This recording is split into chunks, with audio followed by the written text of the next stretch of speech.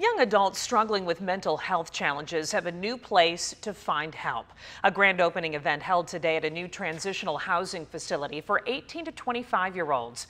The housing partnership of the Fox Cities and NAMI Fox Valley say the Ascend initiative focuses on education, employment, teaching basic living skills, and managing emotional and mental health.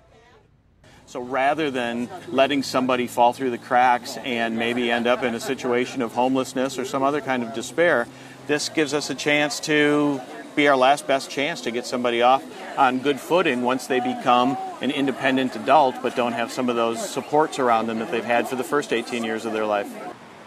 The new transitional living program is unique to Wisconsin and was made possible through a generous donation.